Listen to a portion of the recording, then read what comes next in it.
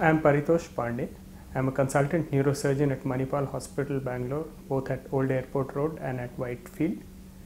My specialization is cerebrovascular neurosurgery and endovascular neurosurgery.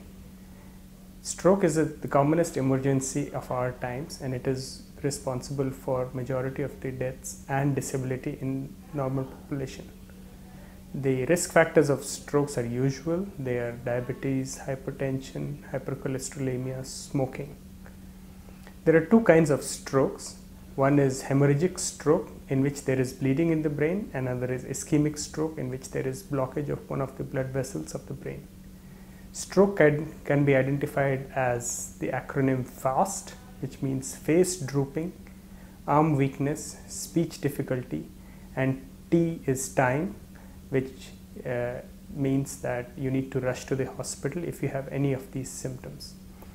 In hemorrhagic stroke, it is probably because of either hypertension or due to aneurysm or AVMs, which can be treated by either open surgery or by endovascular neurosurgery, where we go through the groin and put coils in the AVMs or the aneurysms.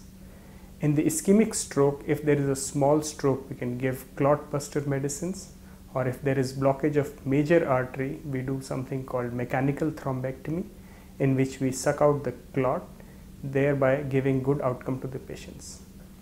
Manipal Hospital has comprehensive stroke care unit, including neurology, neuroradiology, neuroimaging, and neurointerventional surgery.